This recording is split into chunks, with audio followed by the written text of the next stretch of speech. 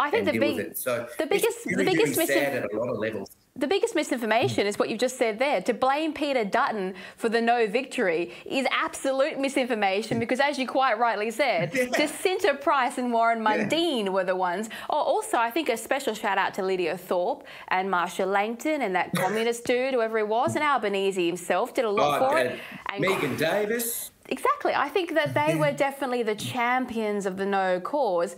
But look, is it a bit disingenuous for some of these people in the S camp? They say they care about the plight of Indigenous Australians, who they've never cared about before. And then they turned around and called people like Jacinta Price and Warren Mundine's things like coconuts and Uncle Tom's and the white help, truly atrocious slurs.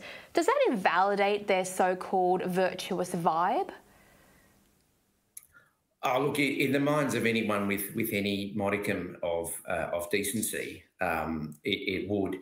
Look, at one level, of course, as you point out, this is puerile, absolutely puerile. But at another level, it's actually pathetic in the true sense of the word. The word, it comes from the Greek word pathos, which means it excites sadness. And this is the saddest part about this whole thing. It's not only has it been so divisive, and it's divided families, it's divided friendships, and the like, but it's also brought out some of the worst things I've seen, and many of us have seen in politics, and indeed in public debate. And I think we really have to ask ourselves how it is that so many people who exhibit these traits can now be in senior positions in public life. I think that's the saddest thing about it. And interestingly enough, one other thing I'll say is there are interesting comparisons also with the Republican referendum. I mean, I remember that quite well.